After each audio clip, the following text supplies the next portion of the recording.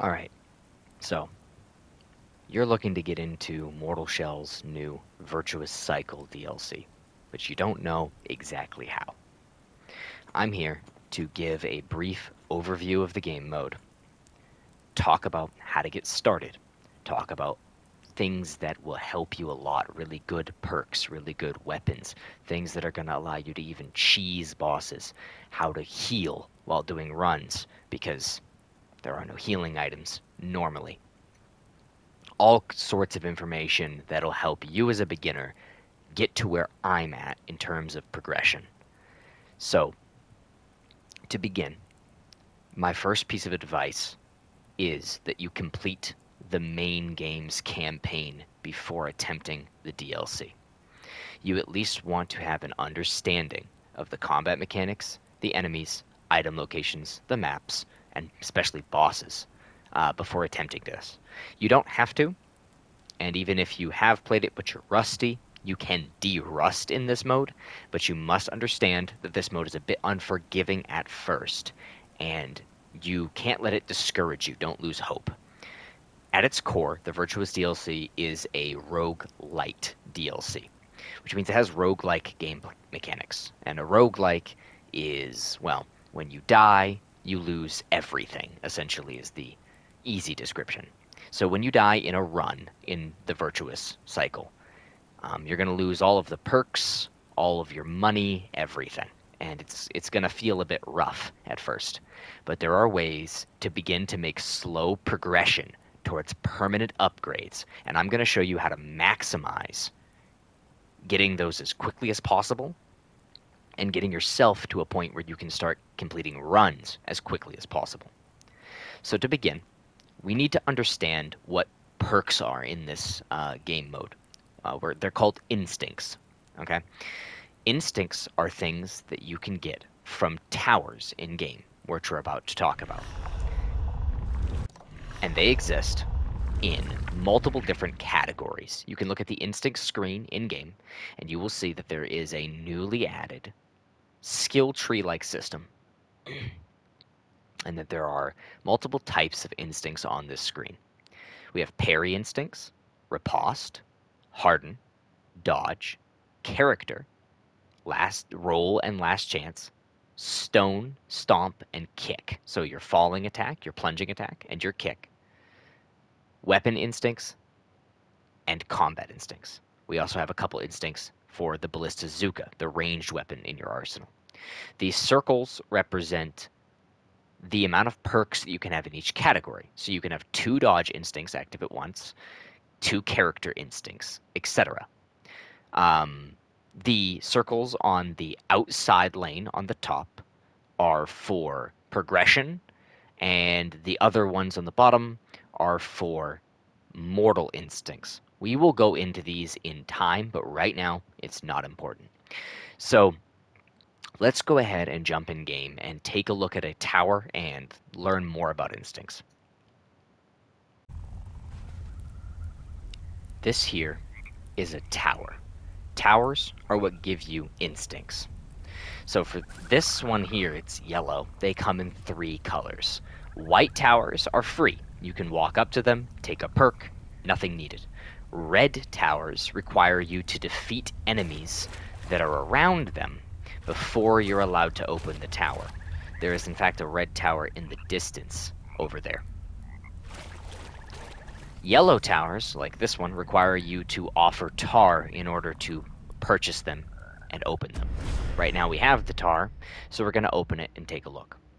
So how the instinct system works is each tower that you find is going to be randomly generated to pull from a certain pool that I showed you on the earlier skill screen. So, for example, this is clearly a pool of harden abilities, like we saw on the skill tree. These, all 3 of them, are harden related. Ignore the bonus instinct for now. So it will randomly pull 3 instincts that exist in the game. These are not the only 3 for harden, but these are 3. And you'll be able to pick 1. So this is the basic premise of getting more powerful throughout the DLC. You find these towers, and you pick perks. These ones, all being hardened related, I think out of these three, the best one is Harden Cooldown. So I'm going to take that one. But first, let's talk about the bonus instinct, which is damage +1. It's called a mortal instinct, as you can tell by the red color and the mortal title in the upper right.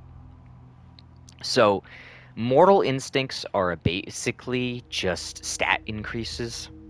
They give you general damage resistances and things like that. So you can find ones that increase your resistance to fire, ones that increase your resistance to ice, poison, falling.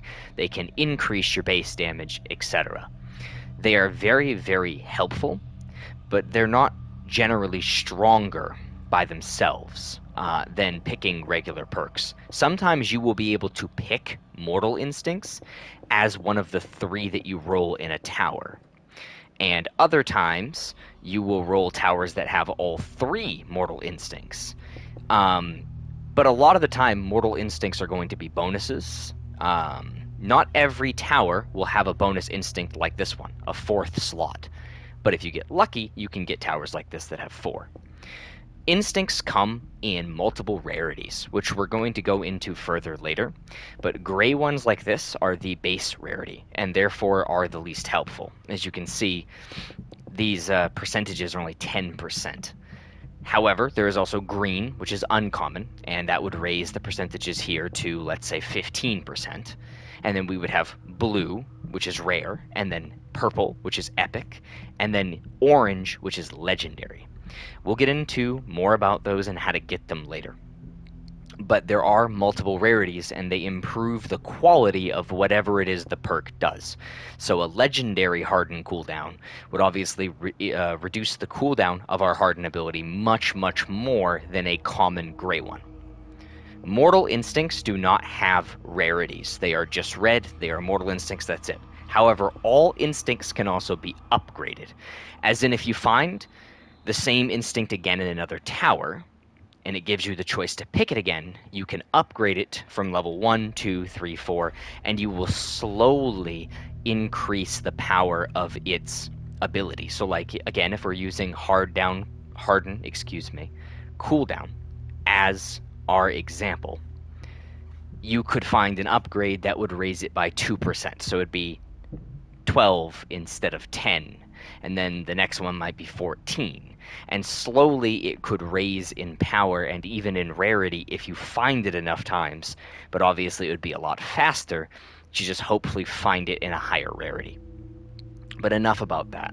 Basically, you're going to find these towers and you're going to pick perks from them. Like so. This will make you more powerful as you play through the DLC.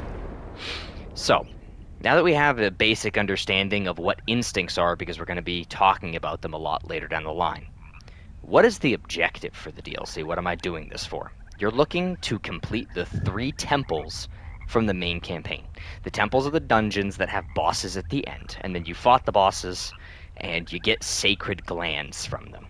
Your objective in the DLC is to beat all of these temples in a row and all of the bosses without dying, with very limited healing.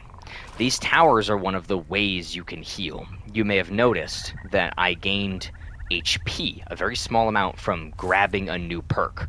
Whenever you get a perk in this game, or in this DLC, you will heal a little bit of life, and you can improve that amount of life that you'll get back through a Mortal Instinct. And we'll talk more about that later. So, yes, our objective is to get into these temples. How do we get into them? Do we just go to where they are on the map? Kind of. Each door to the temple is locked, and there are 2 ways to enter the temple. The first is to search these pillars, and one of the pillars will contain the choice of one of 3 tokens. They are yellow. These tokens will be named after each of the 3 temples, and will allow you to enter the temple. You can in fact teleport to the temple, like a fast travel, once you find it.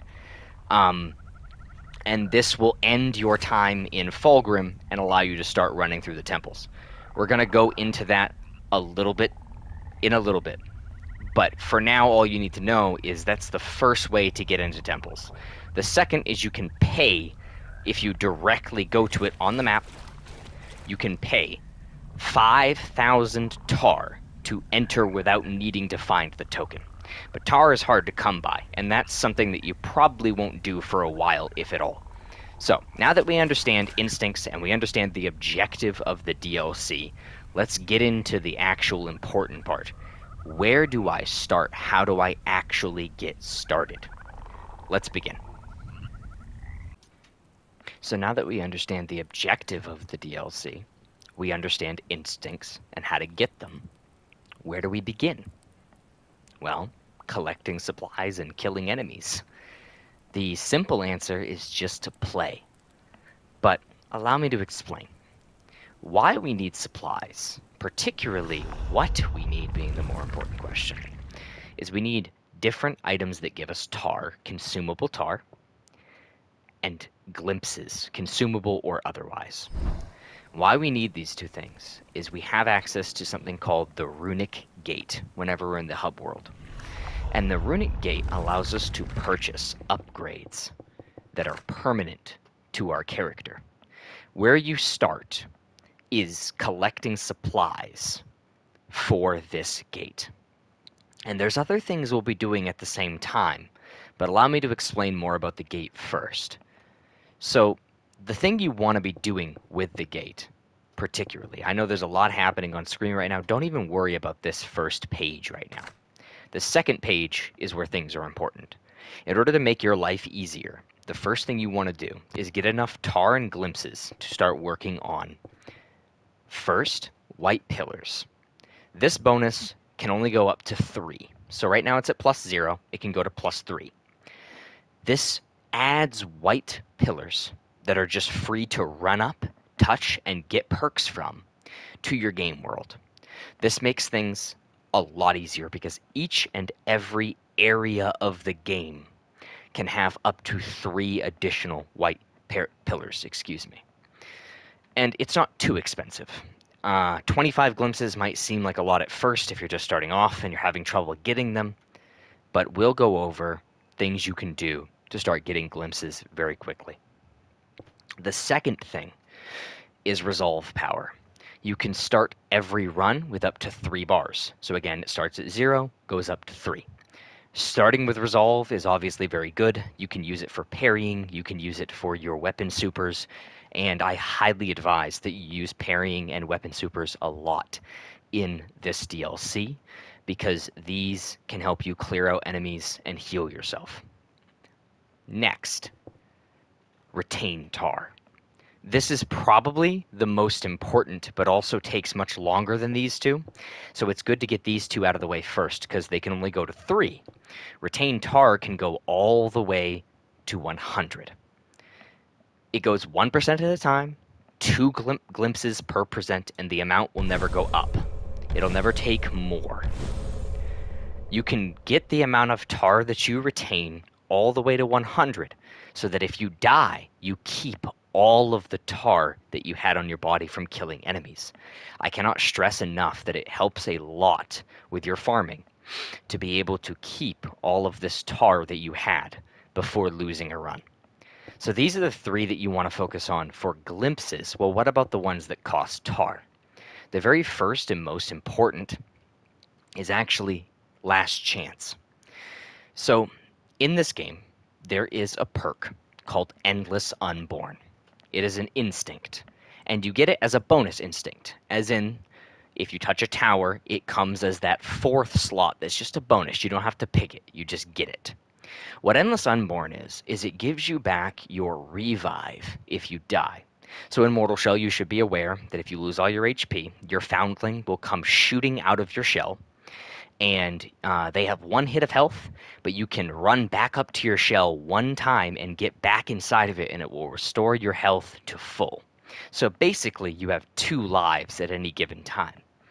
In the Virtuous cycle, you can restore this resurrection if you've lost it by finding the Endless Unborn instinct within a pillar. So, this improved last chance increases your odds of finding that Endless Unborn. It goes from 0% to 30%. 30% may not sound good, but it is really good actually. Because of the amount of towers you'll be finding, it is very likely that within a zone you'll be able to find your resurrection ability again if you've lost it. This will increase the amount of time that your runs can go and your survivability immensely. So you should definitely focus on white pillars, resolve power, retain tar, and improve last chance as your abilities first. Once you get done improve last chance, the rest of your tar can be used to upgrade the chances of you getting better starting instincts. So how this works, or you could also use glimpses for tier increase, but we're not going to worry about that until I explain this. How this works is whenever you find an instinct to start, you can make sure that its rarity starts at a higher tier. So we found a hardened cooldown earlier, right? And it was gray. If we had had a higher chance of uncommon, that instinct would have started perhaps at green. This is how these work. You want to focus on these to increase your chances of the perks that you find for the first time being better. You might think that it could be a detriment to upgrade uncommon first instead of epic, but epic only goes up a certain amount. I believe the chance of epic can only go to 10% or 20%, I forget now, whereas these ones can go much higher. I think this is 10, this is 20, and this is 30.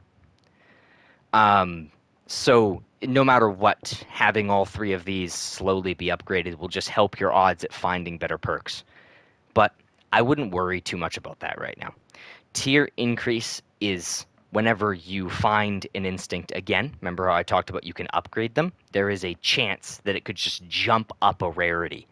So you have a chance that a gray instinct you have could just become an uncommon.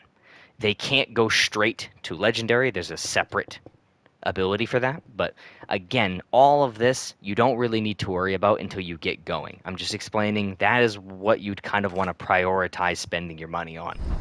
You can also save up your money to buy these incredibly expensive lutes, which I will talk more about later. Now with all that word garble out of the way, you're like, okay, I understand. I'm going to purchase the second page items first with the supplies that I'm getting, but how do I actually begin? How do I get these supplies? Where do I start? So back to the original question about me saying just play. How you want to go about it is picking Haros the Vassal and then a weapon of your choice that you like.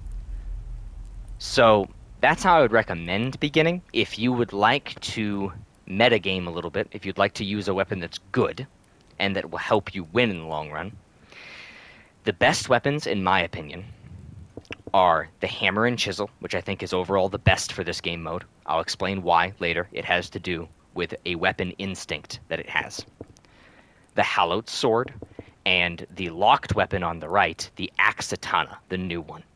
The Axatana is actually kind of broken as far as doing damage goes. The reason why is these weapons all have very good weapon perks. They all do good damage. They're all fast. They don't hinder your movement speed. Whereas, unfortunately, the Smoldering Mace and Martyrs Blade make you roll slower. They have very, very slow attack speed, and even though they hit very hard, there is a good chance that you could be hit while trying to swing them. And in this mode, health is everything. It is kind of risky. You can still win with these weapons. In fact, I have. But your success rate might be lower unless you're very dedicated to learning how to do everything with the weapon without making many mistakes. I know the pain. The Martyrs Blade is actually my favorite weapon, as I am a great sword boy. I like big swords. But overall, you're going to see the most success with the hammer and chisel, the Axatana, or the hallowed sword, probably in that order if I had to rate them. But why are you saying pick Haros? Why are we talking about picking a weapon, right? Let's go over that. there's another section in your inventory beside instincts called runic familiarity. And these are essentially challenges that you can complete that will again award you with permanent unlocks for the mode. In order to unlock Hadern, the new shell, and the Axatana, you simply have to find one pillar with each of the shells/weapons. So you know how we just entered a run, we found a pillar, we got an instinct. If you want to unlock Hadern and the Axatana right away, all you need to do is start a run, pick one of the 4 shells. So, like Harros, the Foundling isn't needed for this. You just need these 4.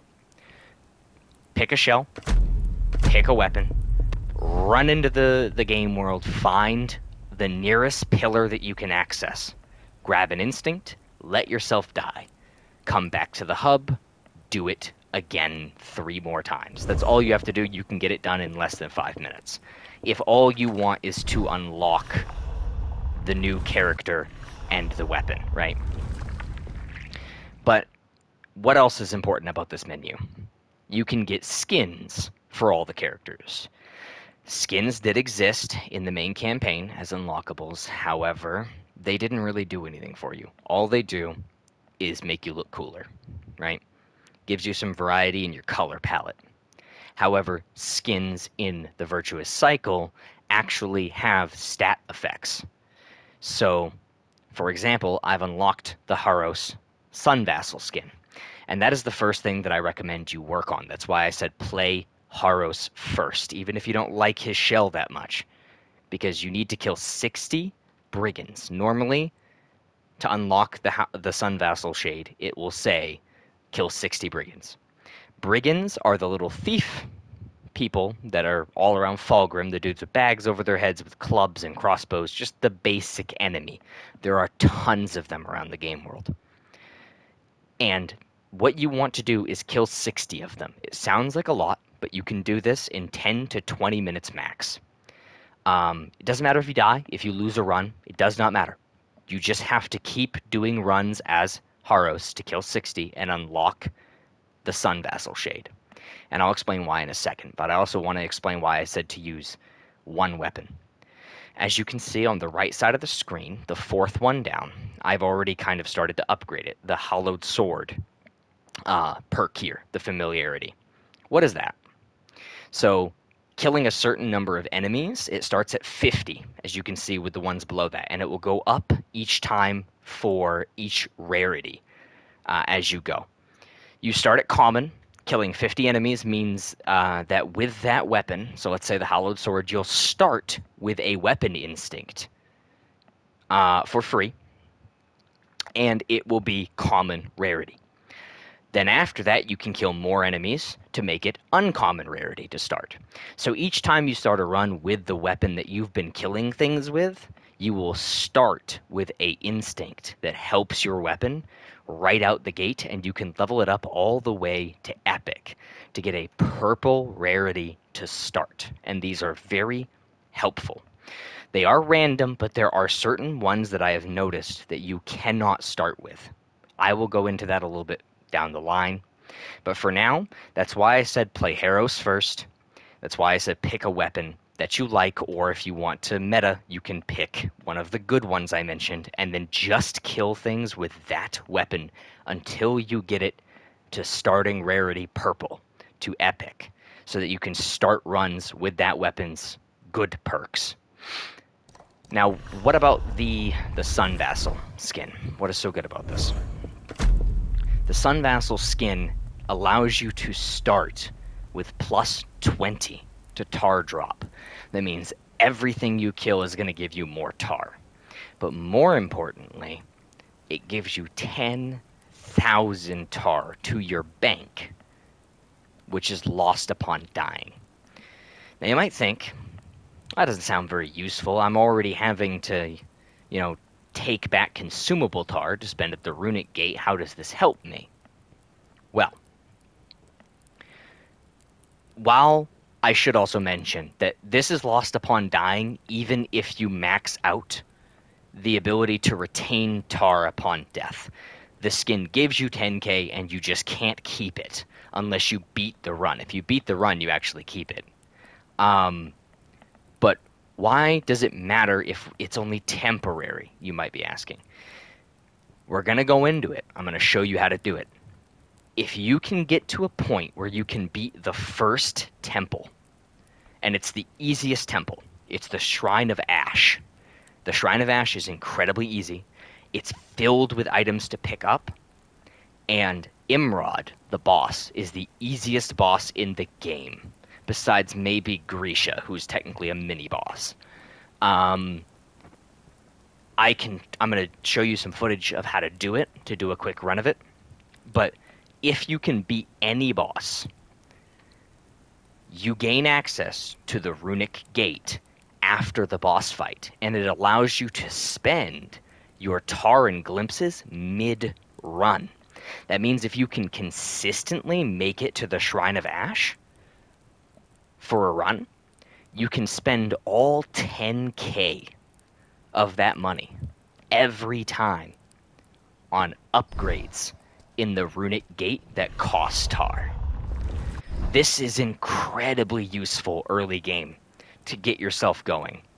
And I can show you how to make it to the Shrine of Ash one of two ways. One will let you spend more tar, and the other won't.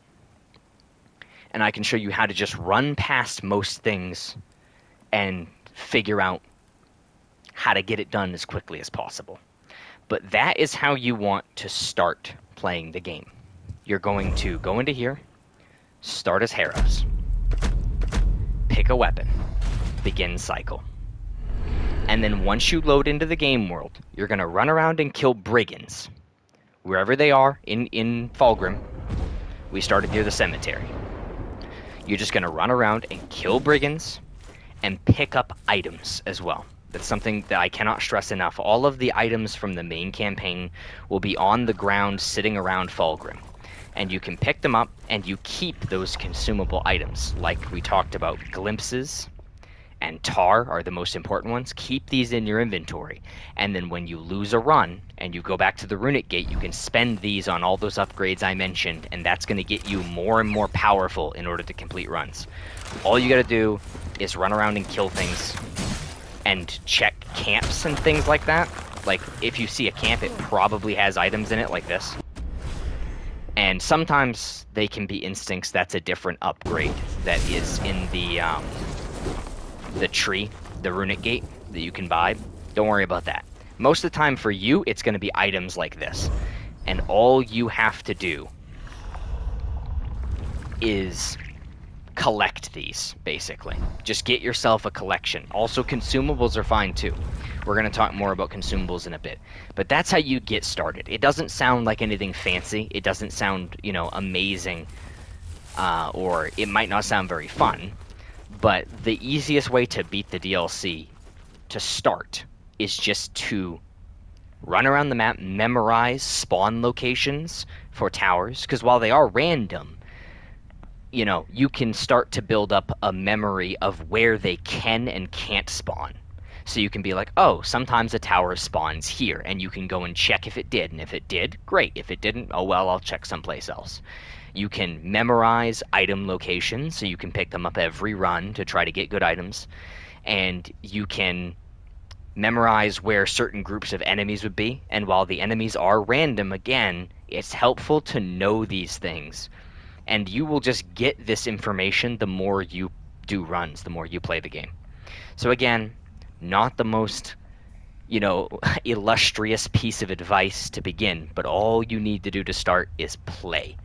Use Heroes, use a weapon, gain those runic familiarities. So, now that we have that, I'm going to show you one quick way to get some extra glimpses to start, because glimpses are a little bit easier than tar. And then we'll talk about how to get to your first temple and how to complete that temple. So, in the Virtuous cycle, there are a number of mini-bosses that are strewn about the game world, and they're actually referenced in the runic familiarity page, because they are some of the ways you can unlock skins. So if we look below the maxed out Sun Vassal shade, you can see unlock Harrow's Burden Keeper shade, and it's kill Vim 5 times with Harrow's. Vim is a mini boss within the first temple, the Shrine of Ash. We'll get to that later, but there are all kinds of mini bosses. You have Vim, you have the Grisha, you have Noctivaga, I believe is his name, the mini boss version of the vampire guys that run around, these guys. And these mini bosses, you also have Baghead. If you remember Baghead from the main campaign, Baghead is actually a fightable boss. I can show you locations for all of them if people need, but they are where they are from the main campaign. They haven't moved. And these mini bosses, if you defeat them, give you a unique instinct whenever you beat them. So I'm going to kill Grisha real fast, and then we'll see what he gives us.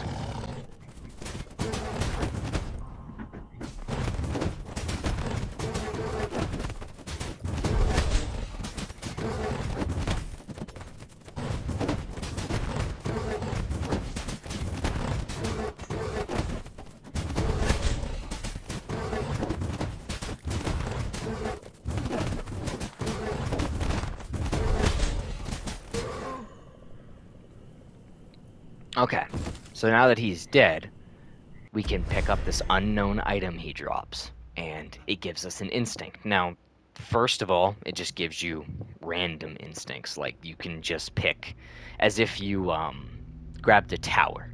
So these are random. But the one you'll get every time is the bonus instinct, in this case, Grisha Hunter. And as you can see, it just gives you 20 glimpses. Basically, every mini-boss is going to have this instinct, and it gives you, I believe some of them can give you 15, some of them can give you 25. They're all somewhere around 20. So if you hunt these mini-bosses per run, and you know how to kill them, right, consistently, without too much hassle, and I'll show you, again, some cheese strats using certain weapons, you can easily just farm these guys for easy glimpses. I'd still say it's easier to just make runs through the game world and get lots of the consumable ones, because you can get some that give you a ton, like Disdain. I still think that's easier, but it is worth noting that killing these mini-bosses not only gives you regular instincts, but it also gives you a ton of glimpses. And, of course, sometimes they guard items like this chest, which can be used to get yourself even more consumables and even more glimpses or tar. So this is something to keep in mind when hunting around Fulgrim. Now let's move on to talking about healing and temples. So now let's discuss different ways that you can heal to help you survive your runs in order to not only get to your first temple, but complete your first temple, so that we can start getting more upgrades. So there's a couple different ways. The first and the easiest is simply, well, not easiest, but I should say most accessible to you, is your parry. You'll start every run, if you've been listening to my advice, with multiple bars of resolve, and you can use these for parries as one of the things that you do. You start the game with the healing parry, which will give you back a decently sizable chunk of health whenever you parry an enemy. In general, parries in Mortal Shell are very good, as they stun enemies or bosses when you do them. They do quite a considerable amount of damage, and they heal you in the case of the healing parry, or do other things. The issue is, if you're someone like me, it's not that I'm bad at the parries in Mortal Shell, but I definitely haven't mastered them, I don't feel, like some people in the community. So if you're anything like me, you might not want to risk a parry against a certain boss, perhaps, where if you get hit by them, you lose a sizable chunk of your health that now you're going to have a hard time getting back. And if you're very low on health and you really need the health, a parry can save you, but it can also get you killed. So there are other ways to get your health back besides parries, but the most accessible is definitely parrying. So it would help you, and it would benefit you, to get good at your parry timing and learn how parries work. The second way is through consumables. So there is a consumable that you have in the game that can heal you. It's actually the Mortal Token. Mortal Tokens absorb the damage of an attack that you take when hardened, and give that value of health back.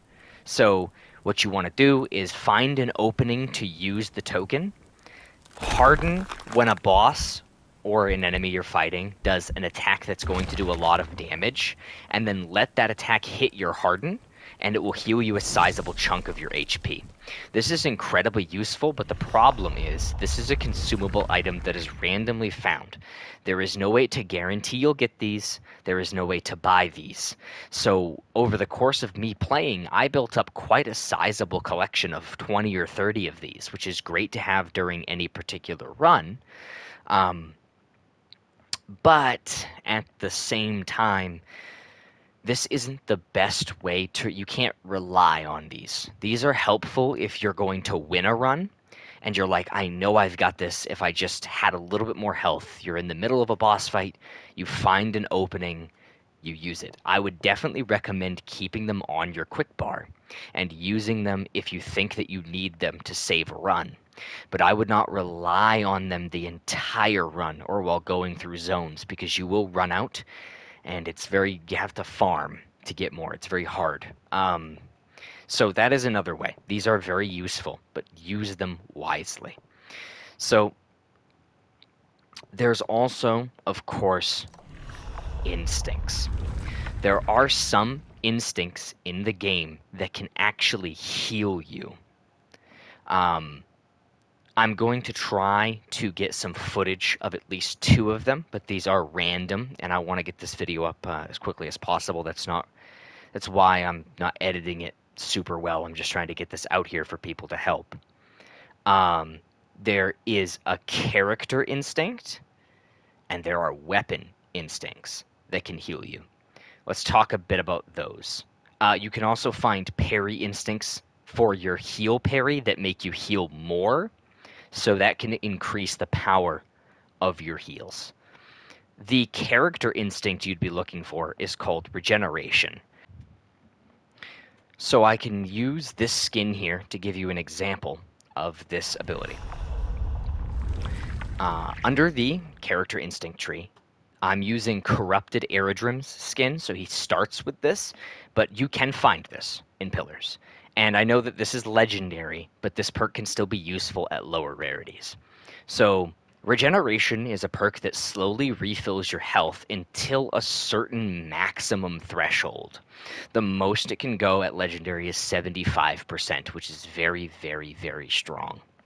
This perk is definitely I don't want to say useless, but you're not going to enjoy the amount of health that it refills at low ranks. So what I mean by that is common regeneration, like a gray version of this perk, is not very good.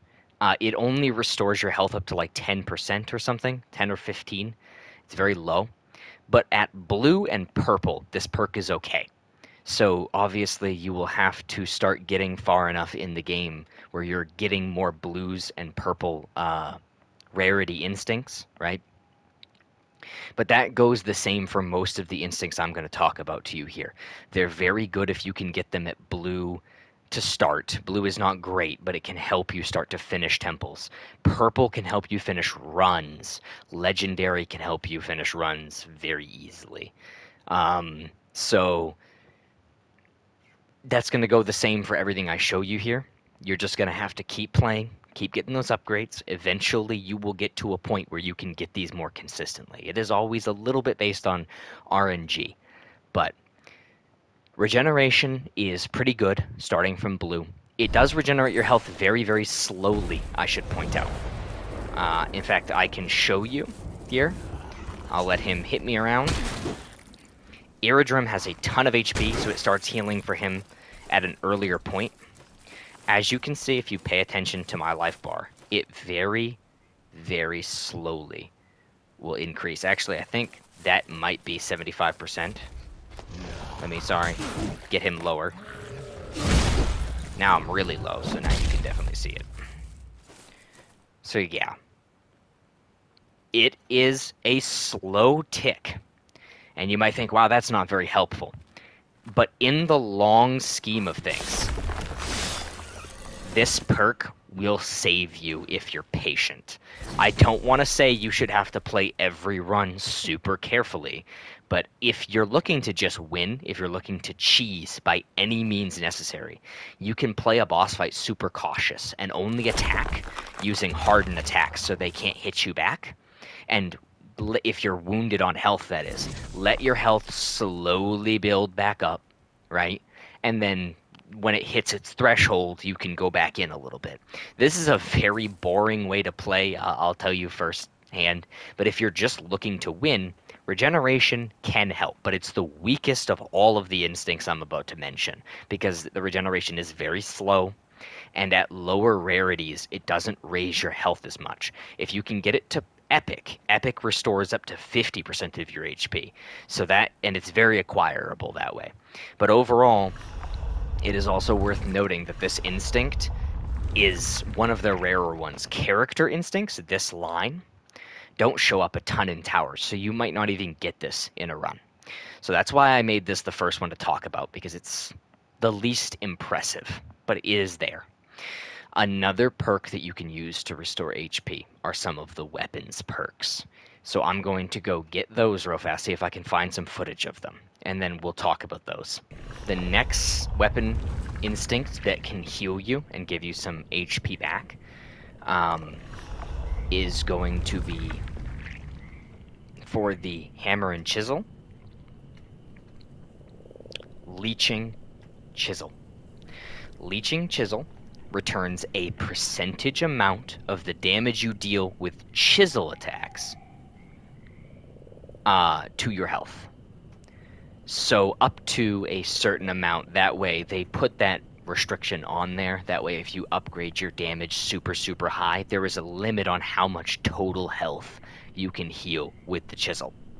Still, this is probably, in my opinion, the easiest way to beat this DLC. If you manage to get this ability, you can probably beat it by simply cheesing. It is very easy.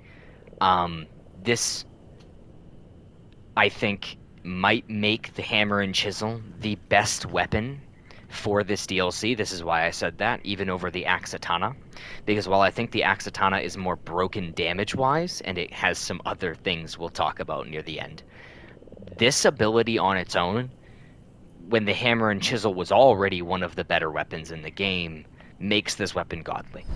So how it works is any attack that uses the chisel heals you, right?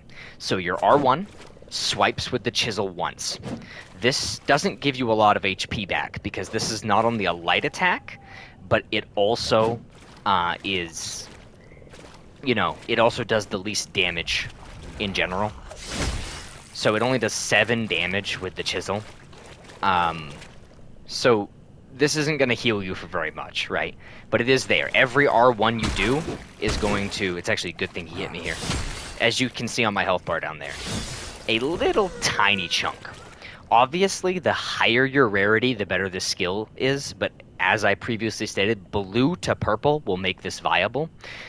Gray or green, you're going to have a rough time. It's still helpful, but you really need to get it to blue or purple to make it worth it. You can beat runs with even just blue if you're careful, but purple will make things easy.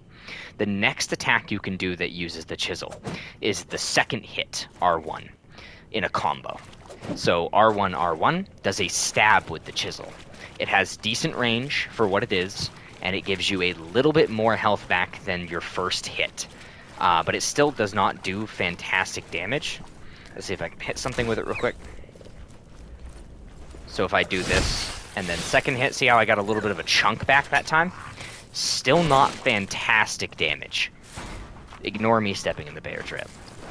So the third way to get it back, and the best, is R1, R2, or R2, R2, depending.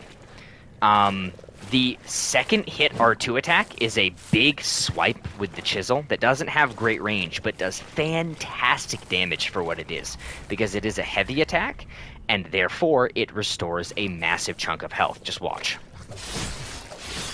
Look at how much HP that I recovered from hitting that basic enemy with this attack. This is the best way to beat the DLC. This ability right here. And you can even hit dying enemies while they're still falling down, or dying bosses, to restore some health while they're going down. If you utilize this attack, just R1, R2, this can carry you through the DLC, if I'm being honest. When I discovered this, I quickly recognized that, as far to my knowledge so far, this is probably the cheesiest way to win, because the healing on this ability is ridiculous.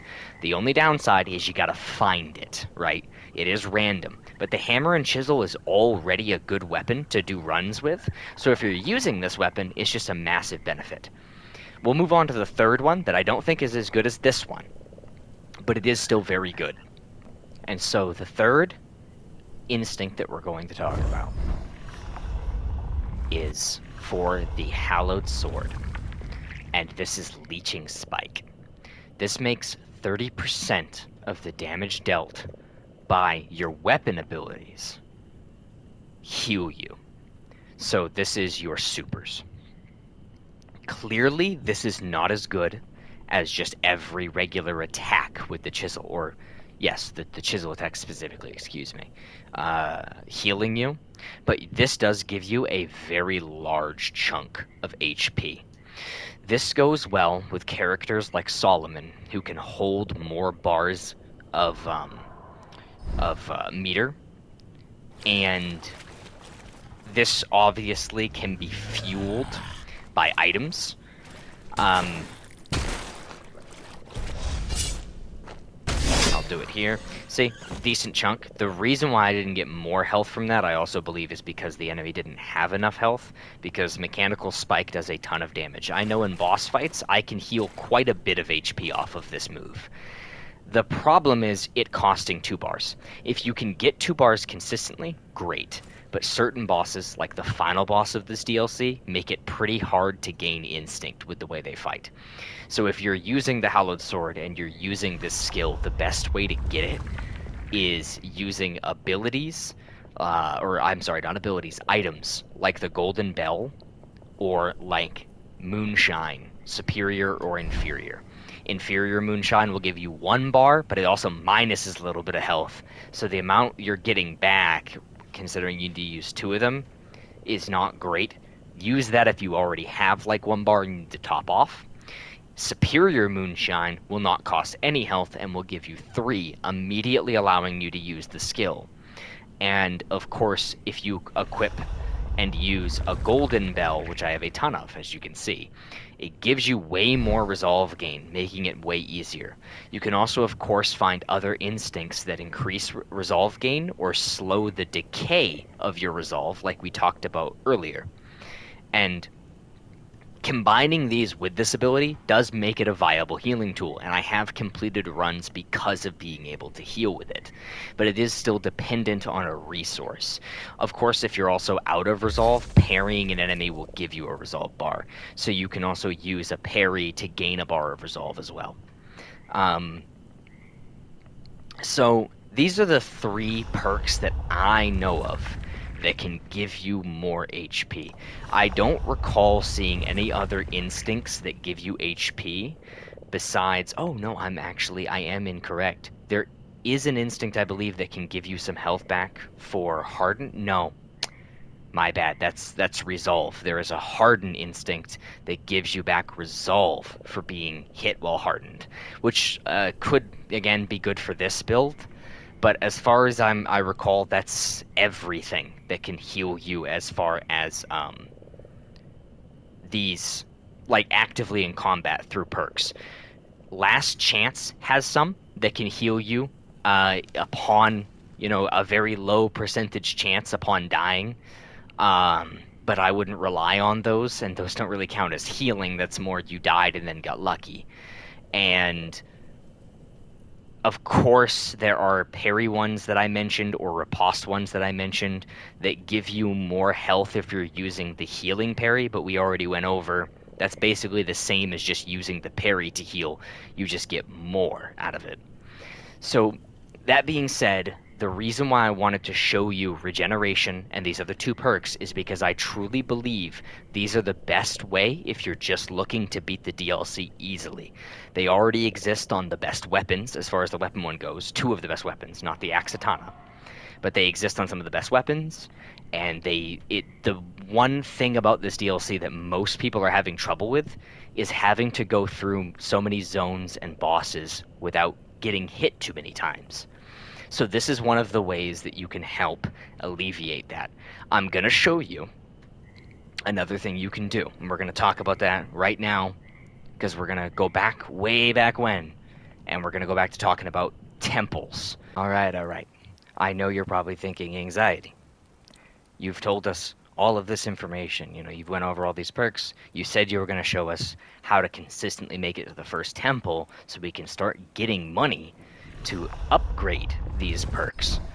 The whole reason I wanted to show off the healing instincts first, even though it's a little bit out of order, because, you need these with money to make them worth it, is just to show people that there are ways of making this easier, because playing this mode discourages a lot of people.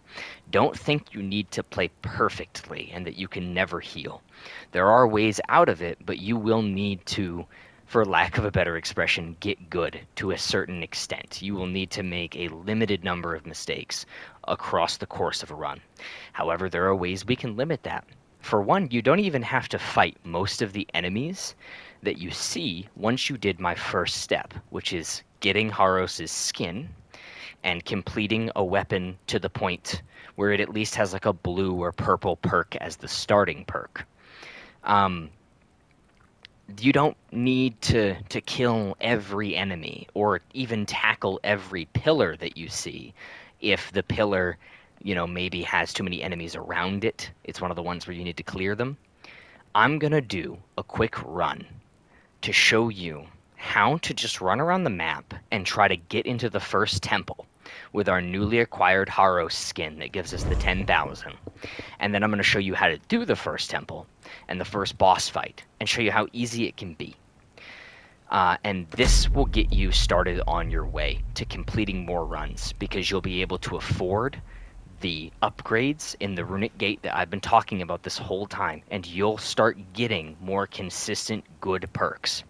Lastly, we'll talk about some of the broken things in the game and some of the other instincts that I think you should be looking out for in runs, and that'll be it. So I'm going to start this up. Let's try a run. All right, we've loaded into a new run. We're just going to try to, as quickly as possible, search pillars and look for a way into the Temple of Ash. We have 10,000 tar from the skin that we're wearing, and we're not only trying to get to the Temple of Ash to spend this tar. That's obviously a reason that we got this skin, and it will help us, but it's also for the incredible amount of items that are inside of the temple. Because the first temple is the smallest one, and it is the easiest one. It also has the highest density of items, funny enough. It is just overall the best one to do first.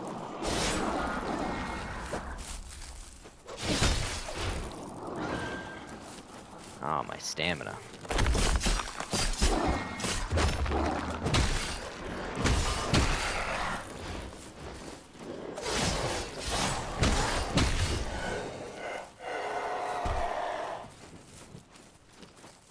Who is the other enemy that's connected to this? It's you. Alright. Remember to be picking up items like these that are easily accessible, because these items make or break runs. They can really, really help you, especially if you're getting glimpses, because, again, all your objective is right now is to collect things. You're not looking to, win entire runs. You're during the collection phase. It's okay to die as long as you are gathering supplies. I have no idea when we'll find a pillar that has the token in it. It's always random. Sometimes you get lucky and get it right away. Sometimes it takes you quite a bit of searching. It's okay to spend some tar on these yellow pillars, especially if you've purchased discounts that lets you pay less for them. But you should try to avoid buying a ton of them. And we got pretty lucky. Token of Ash within just a little while. I'm going to grab this item real quick first. And it was actually another instinct. So when you get the token, it's going to give you a consumable in your inventory called the Temporal Stone. If you use this item, it'll teleport you straight to the temple. You could, of course, walk around and get more stuff first, but I mean, for efficiency, you should probably use it as soon as you get it and then move on. Try to get as many runs as possible in. I would say you're probably going to have to do 2 to 3 hours of gathering before you can make any real attempt at beating the run. You might be more godly than me, and you might be able to do it earlier, but I'm going to go ahead and buy this one. I'm willing to spend a little bit more tar. And there are items everywhere in this temple. So just try to keep an eye on what I'm collecting as we go. Because there are items all over the place. We do have to search all the pillars in the temple too in order to try to find the key to the boss fight. Because you do need to find a token for the boss as well. But just look how many items that we get during this temple. Because this is the best way, the quickest way. Running this skin, trying to beat the boss, and then spending all the tar, and along the way to getting to the boss, grabbing, ooh no, all of these items that are around here. You don't have to fight anything in here, really. Like, we could fight this one, because it's a red pillar, but I'm going to choose to skip it, because it might take a little bit too long. There's 3 items right there. Get my stamina back a little bit. There's 3 items in this right here, this sarcophagus. And we don't have to fight any of this. They're not too hard to run by. Just be careful of the guys that throw fireballs. There's 3 more in this. There's a tar guy right behind me, so I need to be careful. And there's 2 more right here. I'm actually going to kill these ones. Did my super come out? There we go.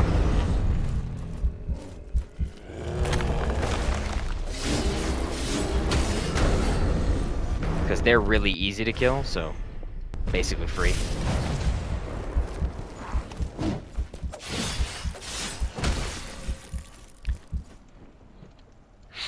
And we're just going to open this up, get 3 more items. You don't have to open these either because they take a while to open. You get ambushed after opening them. There's always enemies that spawn around you, so it can be a little bit risky. But, I mean, more items, we're just trying to collect things. So, come in here, there's another item there. All of these items that I'm picking up, the contents of them are random, but they're always there. You can always get these. This chest is a little bit risky to pick up because of the enemies around you, but you have an opportunity. And I'm going to do something a little bit risky and come in here because there's more items here. This is the other hallway we didn't go down before. If you get set on fire, you can't take fire damage while dodging or while hardened, so you can kind of wait out the fire damage by doing a combination of those 2 things.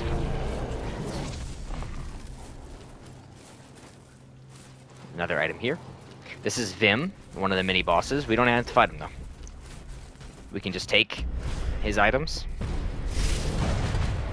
There's an item right there beside the pillar. There's an item here. And then we can just run away from him.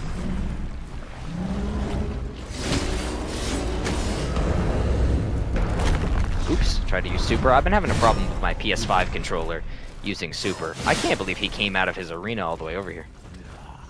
I didn't know he follows you this far. We're gonna have to back up more. I've never seen him follow me out here. This enemy dropped a glimpse. Another pillar up here, and we finally got it. We finally got the key.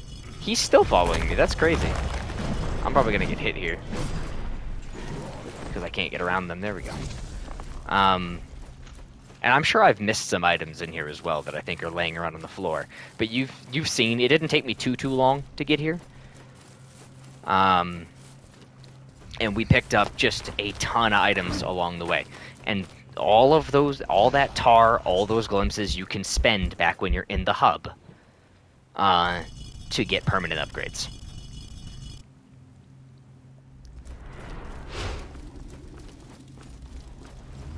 So we'll run in here. We're going to ignore that pillar for now. Another pillar down here.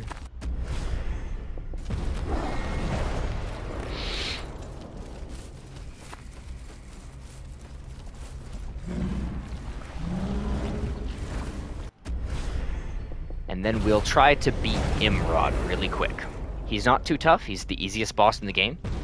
So, we're just gonna beat him real quick.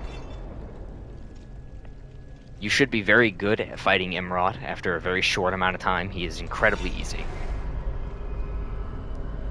And once we beat the boss, I'll be seeing you again, and we're going to visit the Runic Gate and spend the currency that we have.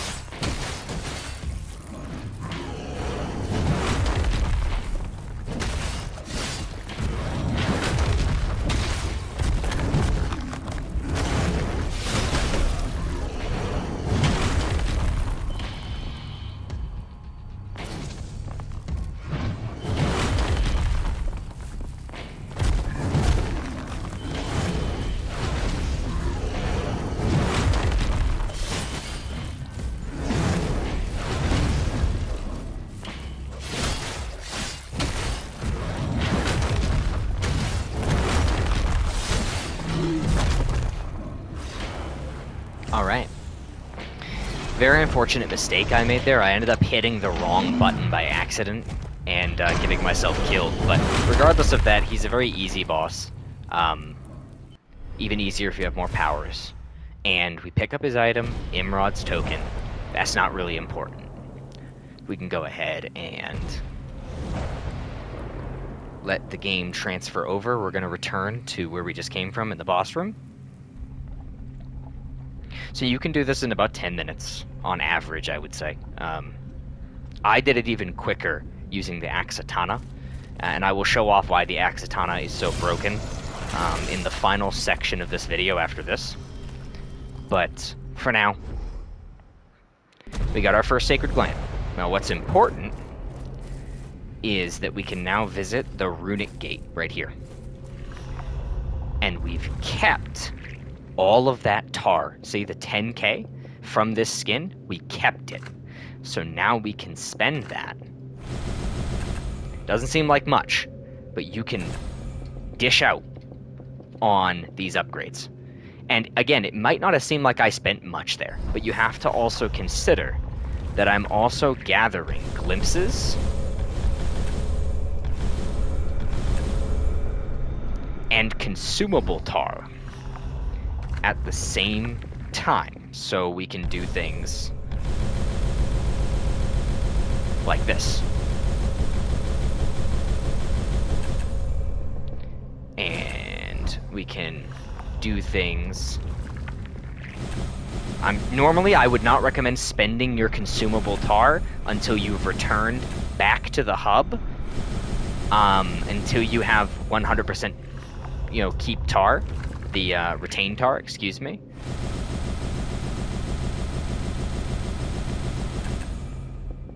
But I mean, as you can see here, I got quite a few upgrades in that one run. And I did have some items on me from before, a few, but most of the items that you saw in my inventory right there were picked up during this run.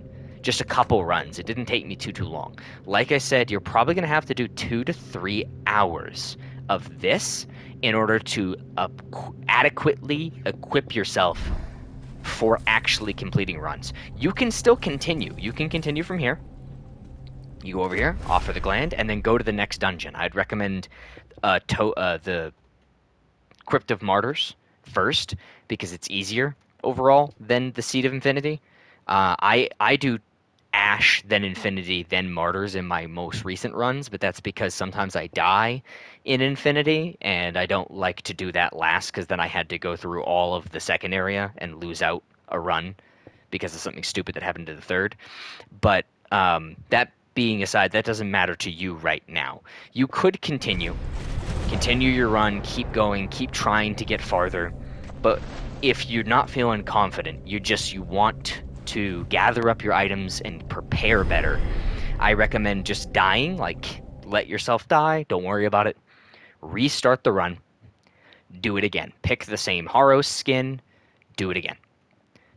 This, if you want to be maxed out, to be the most prepared, the fastest, is the fastest way to do it. Because you're going to get the most items from running that area. And you're getting a decent amount of tar from just the skin itself without even having to do anything, since it starts you with 10k. This, in my experience, is the fastest way. This is how I got all of my runes maxed out, and then I started was getting purple perks that are really good, and ended up finishing the DLC really early before anyone else that I know.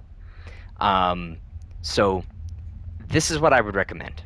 We're going to move on. I'm going to talk about a few things about weapons that are very, very good, such as the Axatana being broken, and some other perks that you want to look out for, things that you want to pick.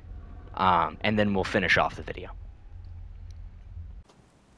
Okay, so to close out, there's a couple more things to talk about. The first is, actually, I forgot to talk about the lutes and why you would buy them. Let's start with the simple lute. So the lutes actually give you stat bonuses, and they do have extra functions, but primarily it's stat bonuses. The simple lute will actually slowly refill your health while playing it. This can't be used in boss fights, but if you're new, you're just starting, I suppose you could buy this and use it as a heal. The problem with using any of the lutes for their playing purposes is that, as you can read, the lute breaks after using it 3 times. This is only in runs, by the way. You can use it as many times as you want out here in the hub. That's how you max out the familiarity on it. But during runs, you can't use it in boss fights to heal, because the healing is far too slow and the lute animation is far too long. And it only heals you 3 times, and it breaks. And the lute costs 25,000 every time you want to buy it again. So I'm not entirely sure this is worth it. But if you're carrying the loot with you, it does give you 30 to your maximum HP, which is a pretty decent chunk. So if you want to save 25k of your tar, you can buy this. I would only recommend, though, buying these loots after you at least have the improved last chance max out and have like 10% in each of these chances. I would say that way you can get some good perks. At least the last chance if you're gonna buy the loots before perks, but they do help. They're just expensive. The impervious loot is a little bit better. If you play it, you are prevented from getting staggered for 2 minutes. This one is actually kind of neat because you can do some interesting things with this if you're not worried about your health to speedrun bosses.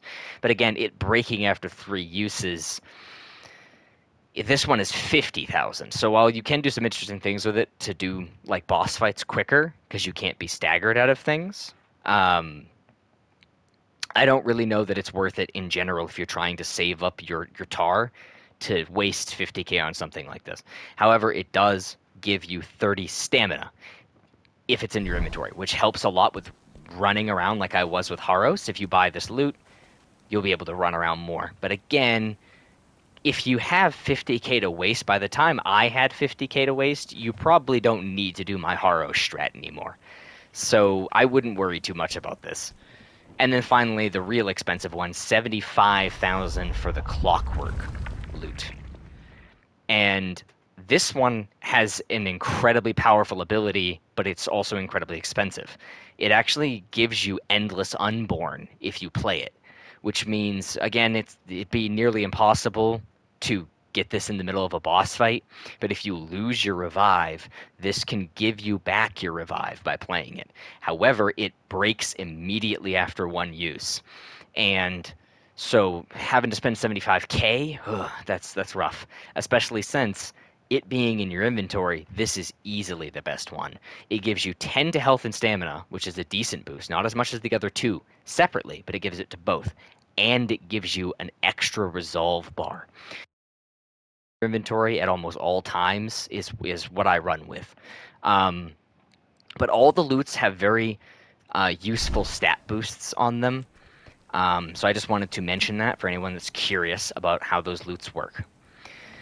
Finally, we're going to talk a bit about the Axatana. So this thing is broken, to put it nicely. Mortal Shell, I'm not really sure how to explain it other than it's just how the game works. Big damage is not what staggers enemies, and weapons don't seem to have poise values like I would expect, like in other Souls games. To put it in layman's terms, enemies get staggered in this game the more you hit them, not the weight of the attack, nor necessarily the damage of the attack. So while you can stagger things with the Martyrs Blade and its big, heavy-hitting R2, which sends enemies flying, you can also, if you do an R1 with the Martyrs Blade, they won't stagger on a single R1 sometimes, even though that R1 takes forever to come out. Whereas 1 to 2 hits of this katana, like this, because it hits twice on the first R1, the first light attack, will automatically stagger some enemies. And because it attacks so fast, I find it the most consistent for staggering bosses as well. Even though it doesn't do as much damage per hit, the stagger potential is through the roof. On top of this, the running attack of this weapon is ridiculously broken. I'm going to put in some footage at the end of the video of things that this weapon can do, and I made another video called The Axatana is Spicy, and I included some funny clips of broken things I found, and I will be including footage of that at the end of the video so that you can see what I'm talking about. But the running attack of this weapon, you can do running attacks in this game by simply hitting circle plus R2. You don't have to actually be running to do the running attacks. You just have to hold circle for like half a second, then press R2, and it will work.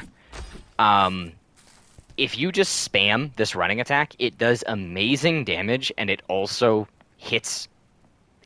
because it hits twice, it staggers really, really amazing damage. So this thing can just... and just shred through health bars. This is one of the main reasons why this thing is godlike. On top of it already having incredible fast attack speed, it does pretty low damage in katana form, but the attack speed makes up for it. And this running attack, being as broken as it is. Also, it has a weapon switch. L1R1 switches it to axe mode. While in axe mode, it does encumber your movement. As you see, it takes me longer to dodge than if I'm in katana. This is the difference between light and heavy weapons. But it does hit decently hard. It's not nearly, as much as the Martyrs Blade or the Smoldering Mace as far as heavies go. But it comes with one of the most broken supers in the game, which I will be including footage for. The L2R2 super for this axe has you throwing yourself into the air and coming down on top of enemies. But it is currently buggy, and you can land on top of enemies and not be able to... It's like your character is trying to fall to the ground because you're doing like an overhead cleave, right? You're jumping in the air, coming down on the enemy, and you're supposed to land on the ground at the end of the move. But your hurt box will actually get stuck on top of them. And the axe's hitbox does not end until you touch the ground. So, again, I'm going to include footage so you can visualize it. But essentially, this move can hit the enemy while coming down repeatedly, over and over and over again. Because you can't touch the ground, and it just shreds through a health bar in like 30 seconds. You can instant kill bosses with this super if you get it to work right. However, this is kind of an exploit. This is clearly not intentional. And I also can't recommend doing it because it's buggy. If you're serious about winning runs, I would be very super, because sometimes when you do it, you soft lock the game. You can kill enemies so fast that animations don't play. Like Crucix. When you kill Crucix phase 1, his little brother that's attached to him is supposed to die, and there's a cutscene that plays. However, if you kill him using this super, there is the possibility that cutscene won't play, and so the game will just soft lock. Your run isn't dead because you can exit to main menu, and it will restart your progress before the boss fight. But whatever resources or whatever health you've lost in the boss fight will be lost, and you'll have to redo the boss fight from scratch. So you don't get anywhere by doing it. It's funny, it's cool, but it also has the possibility of soft locking your game. So I can't really recommend killing things with it until it's fixed, if the devs fix it. But still, the running attack alone is good reason to pick this weapon, and also the animation to change between the axe and dual katana forms has iframes all the way through it. You can use this to dodge attacks, and there is only a small window where you can't dodge or attack or anything that you can be hidden. So you can straight up use this to dodge a number of attacks. It costs no stamina, and you can use it while out of stamina and while your harden is on cooldown to avoid attacks by bosses and let your stamina your stamina will come back during the animation of the move. I can show you. If I use my stamina and then use this, my stamina actually does start coming back during it. Better if you time it, see? So that I was able to recharge my stamina while recovering from the animation, and that's just super useful. On top of that, you can cancel basically any animation into it. So like, you can even cancel the running attack. So if you decide you've overcommitted to something, you can just cancel that attack directly into it. It lets you dodge anything with zero commitment needed, and there's very little risk that you'll be hit in the small window where you can't do anything after the transformation. There is a risk, but it is a small risk. This is incredibly powerful, and I'm not sure why the devs gave this weapon this ability. It might be removed in the future, I'm not sure, if they decide to balance it. It makes this weapon like the best weapon in the game, in my opinion. But the reason why I said the, not sickle, but the hammer and chisel are still a better weapon is the healing perk that you can find while using them.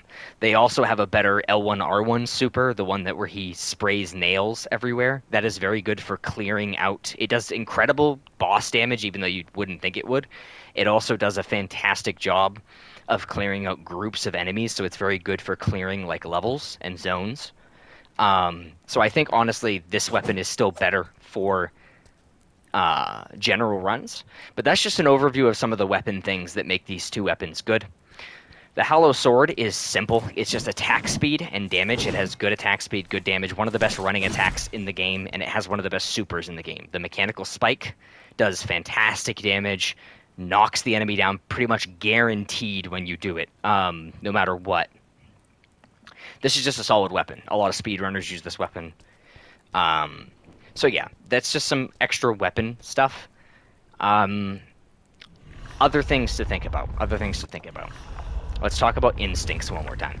So what instincts should I be looking for during my runs? What should I pick? Well, first of all, anything Ballista Zuka related, you probably don't got to worry about too much. The best perks for Ballista Zuka, I would say, are exploding rounds, because you can use them to clear out hordes of enemies. Damage, because you can use it, again, to clear out big enemies from afar. But most importantly, early game, when you're starting off like you guys will be, the most important instinct for the Ballista Zuka is ammo drop. There is one that makes it drop more ammunition, and because you'll start out with very few bolts, this will help you get more bolts off of enemies and such to start building up a stock. Once you have a stock of ammunition for the Ballista Zuka, damage or exploding rounds. Exploding rounds can let you catch multiple enemies with one bolt to kind of clear out larger groups you might be having trouble with. Maybe there's a tower that you have to clear enemies off of and you want to use it. Or you can up its damage to clear high-value targets, like the clerics in the Seat of Infinity. With the ones with the big maces, they have a ton of health. But overall, I don't use the Ballista Zuka too much, and so it's not important. Now, does that mean that I shouldn't pick any, if I get a tower that gives me a choice between the Ballista Zuka and a stat increase, like flame resist, should I pick the flame resist? Honestly, no, because you still want to fill out these charts. That way the game can make it so that you can, if you find a tower later on, there's a better chance that you could get something else out of the tower besides the Ballista Zuka perk. But overall, I wouldn't focus on this too much. Another one to not focus on is kick. The kick is not incredibly useful. I would say making the kick make enemies vulnerable to riposte sometimes is a good perk for this slot. I wouldn't really worry about too much. I almost never use kick besides to stun lock some mini bosses or regular enemies, and none of the perks that you get for kick will really matter too much. Stone Stomp is another one that's pretty much useless. You almost never use this, and none of the perks are necessary for it, so you can pretty much pick anything. I don't really have a preference. Dodge. Dodge is important. I would say the two that you want is, depending on who you're playing, either dodge speed increase while locked on or unlocked on, depending on if you fight more locked on or unlocked. It depends. And I would say explosive dodge. So there's one that is literally called explosive dodge. It makes an explosion, like a yellow explosion, appear below your feet whenever you dodge. Now again, this is dodge, not roll. Okay, they're two different things. The dodge is the step dash or your back step.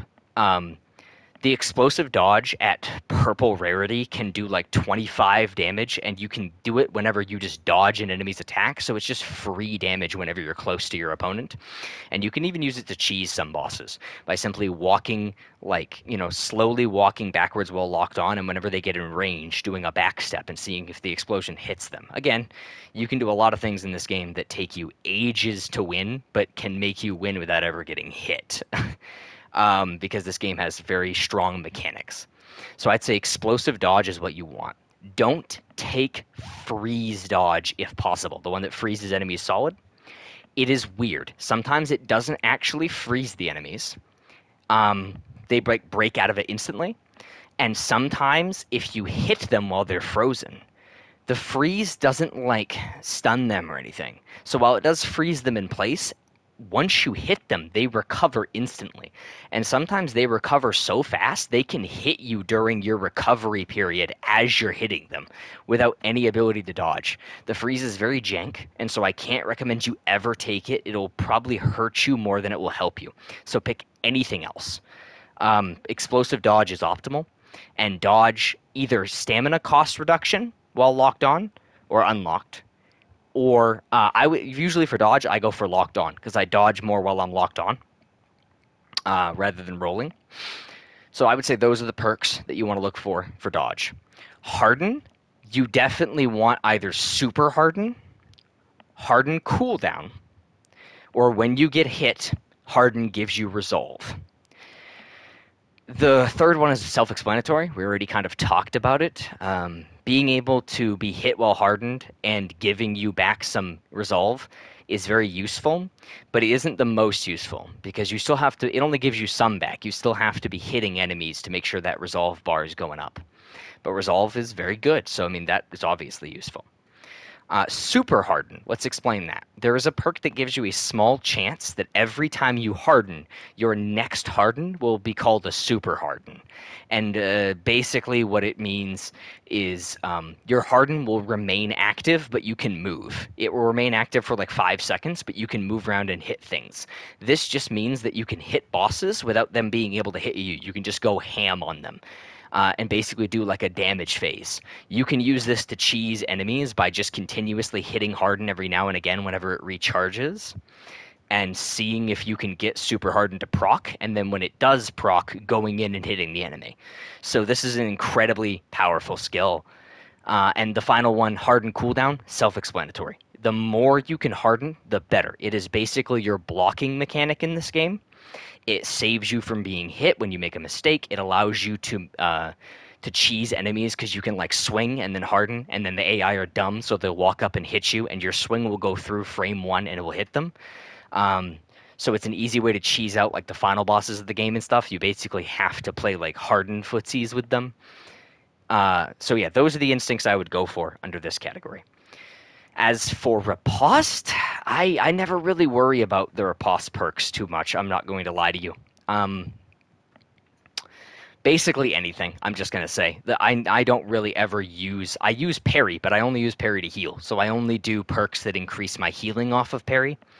So the riposte perks I never really think about too much. Same with the parry perks. I wouldn't... This is tuned to your personal playstyle. Neither of these is going to like carry you through a run, in my opinion. Character instincts are, it depends on who you're playing, because they're all good. This category has health increase, has regeneration, which we already talked about as one of the ones you'd want to pick. It has stamina increase. It has sprint cost decrease. It has resolve gain and resolve lost over time. It has basically all the strongest general perks, and all of them are good. It depends on your playstyle. I'd say the best ones are more resolve gained, because resolve is very good in this game, and more the health regeneration perk, where you slowly regen health, because even though it doesn't seem like much, it helps you in the long run. Roll. So roll has some very dirty stuff. At the end of the video, I'll be including a footage that I made in another video where, and I also included it in my ending video for the Virtuous cycle, I found a build where you can roll into things and kill them instantly. So there is a perk called Dagger Roll, and it makes your character fire out a ring of daggers from around you whenever you roll. There's a chance for it to occur, and they do damage, and the chance is increased by how high rarity the perk is. Dagger Roll is easier. There's another one that can do it, but we'll talk about that after. If you roll directly into an enemy at the right angle while they're doing attacks, can make all of the daggers spawn inside of the enemy, and so all of them hit them, and it can do upwards of 700 to 800 damage and just instant kill bosses. It's a little bit finicky, but it's very low risk, high reward because you're rolling, and you're invincible while rolling, so it's very, very hard to fuck up and get hit while trying this maneuver, and it is incredibly rewarding. So absolutely take Dagger Roll, even if you're not using it to kill bosses, because you need it at least purple to kill bosses, if not legendary. Even if you're not using it to kill bosses, it is a good roll perk, because every now and again you'll roll and just fire some daggers and they'll hit enemies. Lava Roll is another good choice, because it makes you fire lava balls out of yourself. However, these shoot at an upward angle and then come down, whereas the daggers just shoot directly, like straight out in 8 directions. So I find it harder to hit with the lava roll, but it's basically the same function. You can roll into things and make the lava balls spawn inside of the enemy and then murk them. These two are very strong, in my opinion, if you can get them to purple. Purple or legendary of lava roll or dagger roll are OP. Um, and they go very well when combined with explosive dodge, like we talked about earlier. So, with that out of the way, with that being said, I would say non-locked on roll distance or roll speed are also good perks because it's easy to, you can use that to roll around in the open world or in boss fights to get away from things. Just remember to like unlock on. You can also do it while locked on, but I find the unlocked on one for me to be better. But those are the perks you're particularly looking for with roll. Last chance. Pretty much any of them. There is one that if you get it to very high rarities is useful, which is a saving throw or something like that. There is one that makes it so you have a chance to not lose your shell and instead spend a bar of resolve when you die. So if you have a bar of super, like the resolve meter, and you die, I think at purple rarity or at legendary, I forget, it's a 50% chance at that rarity. If you can get it at that high of a rarity, it is useful. Below that, it's really not. And most of these perks are only okay. Again, I'd say this one's, again, is not as important unless you're getting that really high rarity saving throw one. And that's pretty much it. Weapon ones are particular to each weapon. I'm not going to go into all of those. I'm just going to say the ones that I mentioned earlier in the video that are healing based are your best odds for those. Otherwise, most of the time, my weapon instincts didn't even help me that much, if I'm being honest. Like, besides the healing ones, it's just basically do more damage. Look for things that make you do more damage or heal yourself. I know that sounds stereotypical, but that is the best way to beat the mode. And combat instincts, again, it's depending on your weapon.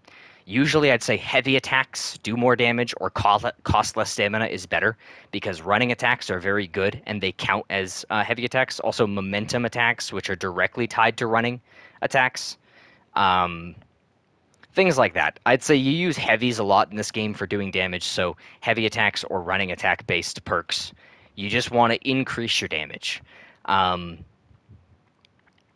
know, it's not as interesting of a guide as you might think, but sometimes the simplest things are the most effective. So that is what I would choose for my perks. It's going to depend a little bit on each player. It's going to depend on RNG. You're not always going to get the good stuff. I would say don't worry about my advice too much.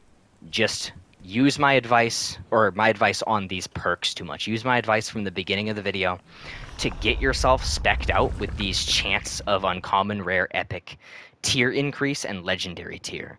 And then when you start getting consistent purples and consistent legendaries every single run, make your own choice on what you want. The only thing I would keep in mind from what I said was definitely the healing perks. If you want to cheese things, they do help you cheese things. Because Mortal Shell is the type of game that you can play very, very slowly. If you want to just sit in the boss room, most bosses don't really chase after you too bad, and you can just roll away from them because your roll goes a very far different distance, and has a lot of iframes. So if you really do have the patience to just sit there for like 10 minutes and hit a boss once while hardened and then back off and wait the 8 seconds for hardened to come back, you can do that. It is very easy to cheese this game's combat with how it's designed. It all depends on if, one, you're okay with that, and B, you have patience. For me, I don't really like doing that, so I end up just bum rushing things most of the time, and that's why I lose some runs. But if you are the type of person that just wants to win, you can pick those healing perks, you can play lame and just wait for your health to come back, or get a hit in at a time, etc. The easiest way to win, like I said, is going to be the chisel heal on the hammer and chisel. That thing is at blue to purple rarity. That hammer and chisel absolutely destroys things. And of course you can harden while doing it. So you can like trade with the boss on the chisel attack to gain back health. So yeah, I would say those are what you want to do. I'm gonna put some extra video clips of the Axatana and um, the roll build that I did at the end of this video, just really short snippets so you can see what I was talking about. And the rest is going to be up to you. I'm sorry that the guide wasn't more well edited. I wanted to make this a bigger project, but I want to get it out by tomorrow to try to help people that are maybe just getting started with the DLC. And I don't have a lot of free time on my hands. Life is kind of really hectic for me right now. So this is going to have to do for now. If anybody has any questions, if anybody needs any help with a particular boss, a particular weapon, shell, etc., playstyle even, you can simply leave a comment, and I try to get back to comments as soon as I can. I will help you. Um, through text, I will. If I have to, I'll make a dedicated short video to it if somebody needs help. Even if it's just one person, I'll try to help the best that I can. I hope that everyone and sticks with it, because while you will die a lot in the beginning and you will need to spend like 2 to 3 hours to start getting going, the DLC is very fun and it's very addictive. I would say just give it some time. Just don't be mad at your losses, because you're supposed to lose. It's a roguelike. You're supposed to die. You're supposed to fail. You're not supposed to beat it your first time. You're not even supposed to beat it until you have all your upgrades. Well, for most people anyway. You absolutely can. I beat it before I got all my upgrades for the first time. But, don't sweat it if you're still failing before you get everything. And even after you get everything, it can take a bit of practice getting used to the bosses, the enemies, the maps, etc. So just stick with it, and it will be rewarding to you, trust me. I'm going to head off to the clips now. Remember, comment if you need any help with anything. I'll see you guys in the next one.